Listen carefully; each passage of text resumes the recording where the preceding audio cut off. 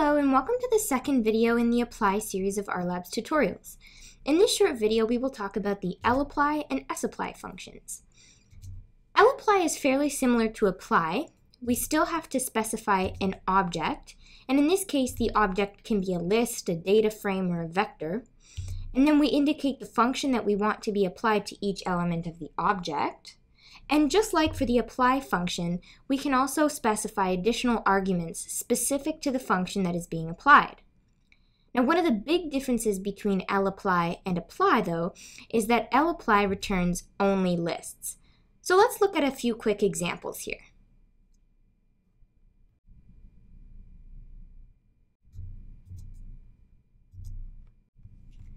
So here's a data set in the format of a list, and again, I just made this data up, but let's pretend that we are looking at the clutch sizes of Canada geese under 4 different diet regimes, with 10 replicates in each diet group.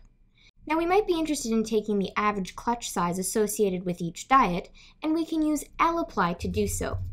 We simply indicate the name of the list, cago.list, and cago stands for Canada Goose, by the way. And then we indicate the name of the function we wish to apply, in this case, mean. And this function will be applied to every element of the cago list. In this case, every element of the list is a different vector. And you can see that we get the respective means returned in the form of a list. Now, instead of storing our information in a list like we did with the cago.list object, we might have the data stored within a data frame, like this.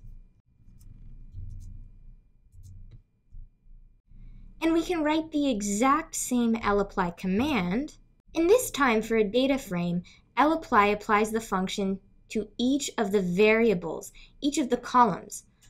So we certainly could use the apply function here, but the main difference is that with lapply, we don't have to specify a margin. It is assumed that we are working with columns, and then obviously the output is always a list when we use lapply, not a simple vector.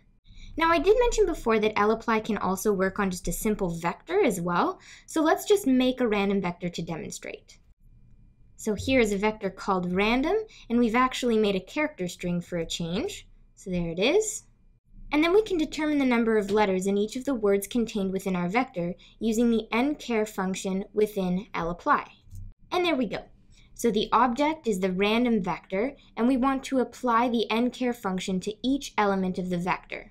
So the first element of the random vector is the word this, and we get 4 as the associated output because the word this has 4 letters, or 4 characters.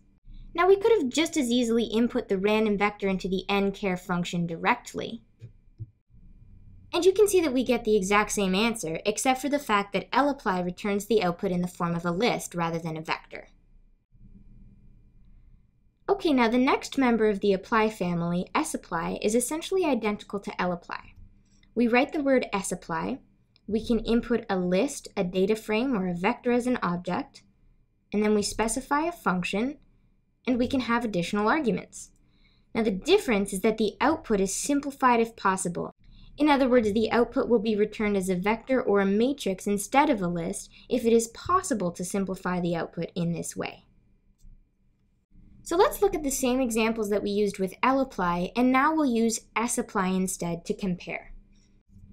So we'll start with our cago.list, and now we can say sapply cago.list mean.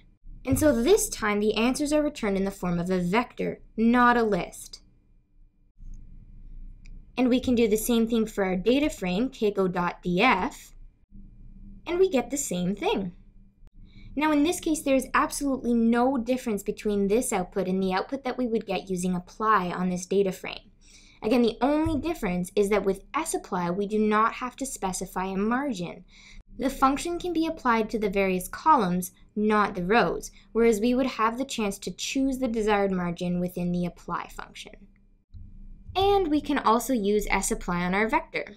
So here's the random vector, and we can execute this command. Sapply random nchar.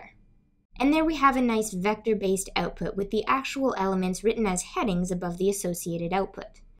Now you might be wondering when you would get an output that could not be simplified to a vector or a matrix. Well, here's an example.